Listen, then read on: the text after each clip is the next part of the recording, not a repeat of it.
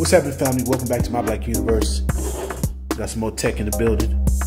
Been waiting on this one. A lot of you been waiting on this one. So let's get right into it, man.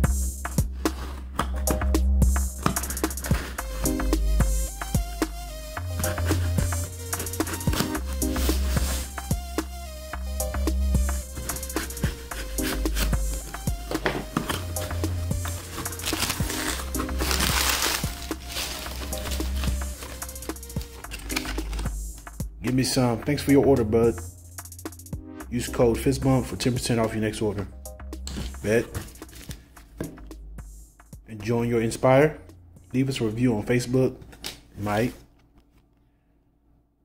NSPRE Electronics. www.nspire.co. NSPRE.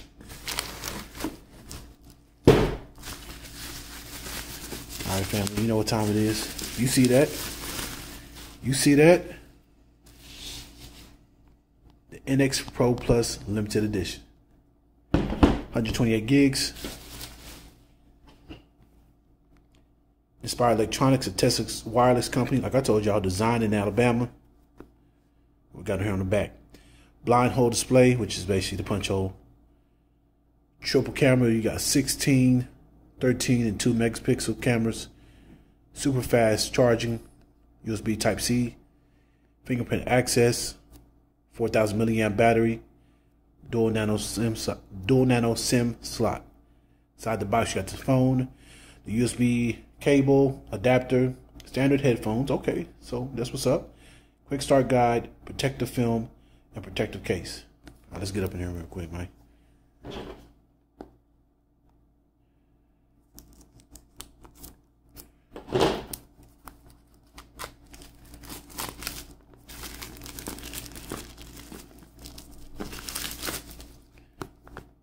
Couple pieces of tape. I want to cut into the tape setter.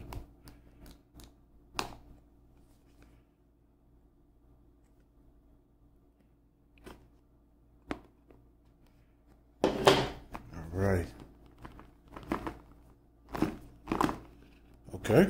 Any more tape? Nah, that's no more tape. Let go. There you go.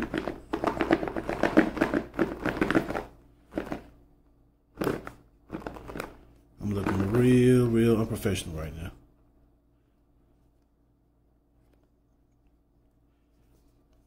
Dang.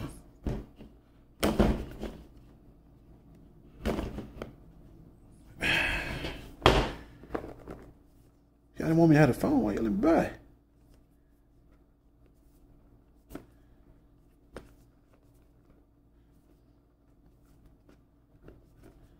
Tight box.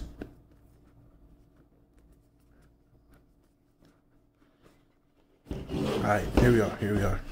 All right, so here is the phone. Put up this tray. Oh, you got some foam. This tray, quick start guide. SIM injection tool.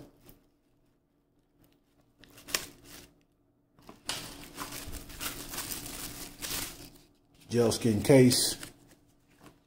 With the plastic protector, just in case it has a textured side on the inside of this. Feels nice. USB Type-C cable.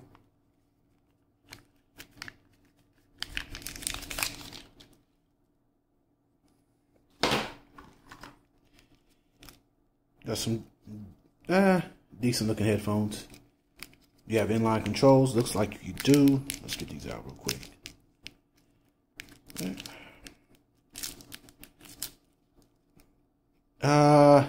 Rudimentary controls like pause and play, and here is your charging brick.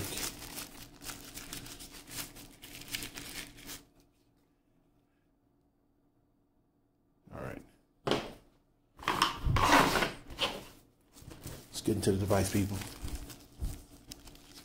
So now the NX Pro Plus, I got it here in the cotton candy color. If you got the regular NX Pro, it came in red and black for sure, but you can't find those anymore. So what that look like? Hold on. Please peel out this mask after application complete. Okay. So I guess yeah, it looks like there's a screen protector already on here, so you don't have to put another one on it. Got on the back. Got a film. We do.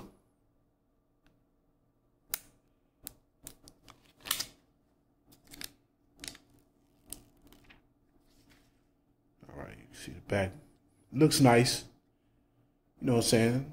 Some color change effect. If you're from Texas, you know what I'm saying? You might like that. I am from Texas. That's power. NSPRE. Powered by Android. While that's powering up, I'm gonna clean up this area real quick. All right, family, we're back in. So I already put in my information. As you can see, you have the Texas wireless bear on here. Hit that fingerprint sensor. Now, I noticed when the device is closed and you hit it, it is such a delay from the time you hit it to the time it opens. So the fingerprint sensor is not fast at all. And it's not very consistent. Like too many attempts, try again later. Okay. Now I don't even have it. Put the pin in. Breeze through the OS real quick. So here you are. This is when it comes shipped with Windows 10, which is dope. 6 gigs of RAM, 128 gigs of memory. Mind you, this is a $200 phone. It's downloading all my apps here in the background. And another thing I noticed is when I was setting this up to connect to the Wi-Fi, I can only get the 2.4 gigahertz bandwidth. The fact that I can't get the 5 gigahertz bandwidth is not okay with me. Now, mind you, this is a very loud speaker. You do have dual speaker grills, but it's only one speaker and it's coming from right here. It's super loud. So yeah, let's do something about that real quick. There we go. You see, you got standard features in here. This looks like their skin right here. Not bad. It's not very laggy, but this is not the most quick or crisp user interface on any phone that you will find out. But once again, this is $200, so it's a decent phone. You got a polycarbonate back. Once again, as you can see, it's a big fingerprint magnet, so you might want to wipe it down and do the case. Clean cloth real quick.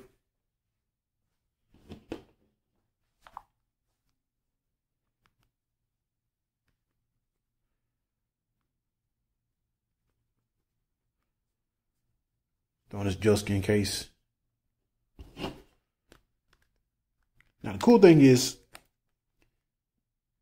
with this being a polycarbonate back, you don't have to worry about shattering your phone.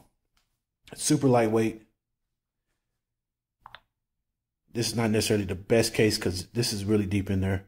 As you can see, put my finger there to use the fingerprint sensor. As you can see, this is not the best case design at all.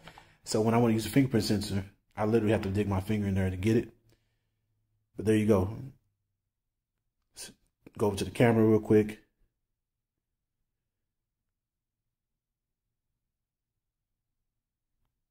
Okay. Cannot connect to camera. Let's try it again. Okay.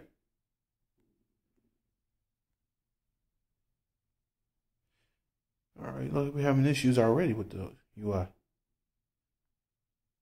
right, there we go. Not sure what's going on with that. All right, so third time's a charm. Okay, yeah, the camera's not working. That's not a good sign. So right at the gate, we're having issues. And we're not using the Nova launcher. We're using our stock launcher. So let's go to a website real quick. Let's go to, you see how long this takes. So if you're used to a very premium phone, this is not going to be the phone for you. Let's go to Amazon.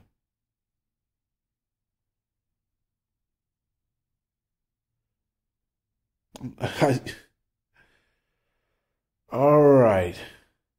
So I am not happy already. It's taking forever.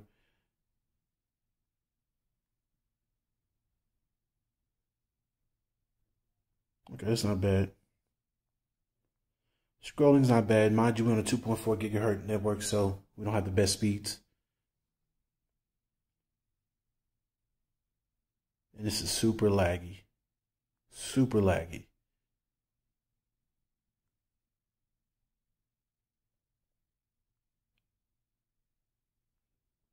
Let's do that for now so it can stop hollering at me. All right. As you can see right here, this is the OS. This is how it moves. This is how it operates. Right out the box, I am not impressed. Build quality, you know, I can excuse that. It's a $200 phone, but I expect this to be a little bit smoother because it is 6 gigs of RAM. It's not the highest amount of RAM available, but 6 gigs of RAM is adequate. So I expect a little bit more as far as its smoothness and the usability. All right, family. I know I cut the video off abruptly, but I did see a glimmer of good news. Wireless update, a new version is available. So we're going to do the update. We're going to go back into all the features and make sure everything's copacetic. So it could have been just a bug. It looks like it was just a bug. We're going to do the update, go back into it, make sure everything's all right, and continue this review. Real quick, family. So if you get this device, this is what it looks like as it's doing its update. All right. Get the colorful ring. You see your status bar or your progress bar. So once it's done, we'll hop back into the device, go through the settings, the functions, and the features, and give you a full-on initial review. All right, family, so let's run down the spec list real quick. So damage resistant, we got water and dust IP68 rating, which is good. You have a Unisoc SC9863 processor. The CPU is an 8-core, 855, 1.6 gigahertz plus 1.2 gigahertz AMR Cortex TM-855 chip. The GPU is an IMG 8322. It does come with Android 10, fresh out the box. 6 gigs of RAM, 128 gigs of memory. Of course, we got the 4,000 milliamp non-removable battery. You do have facial recognition, PIN, password, and fingerprint. Bluetooth 5.0, USB Type-C as we saw, 3.5 millimeter headphone jack. Boom, right there. G sensor, light sensor, proximity sensor, standard stuff. Triple rear camera, of course, 16 megapixel, 13 megapixel, 2 megapixel. The 16 megapixel is a f2.2 aperture. The 13 megapixel is a f1.9 aperture. The front camera is a 16 megapixel to f2.2 aperture. So we're gonna take some selfies and check that out. You have autofocus. You have support up to 30 frames per second video recording, which is it's good. It could be 60. I would rather it be 60, but 30 will work. You have a night mode, a night shot. You have QR. And that's it. All right, family. So let's go back into the features now that we had the update. Let's go back to the camera and see if that's been fixed. Bam, it's fixed. Let's go into some of the other features of the camera. Video recording. Can we go into settings right here? Doesn't look like we can.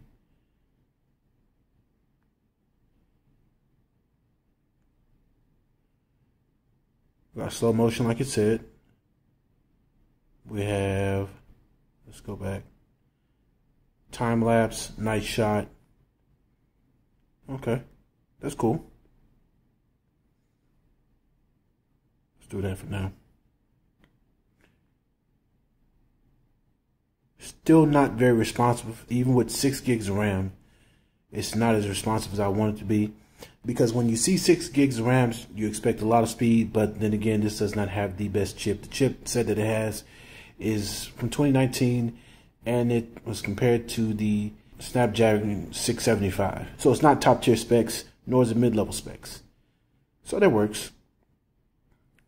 Let's go to YouTube. Let's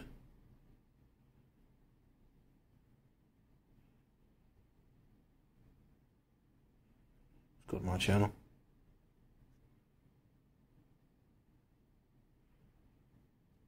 Let's check out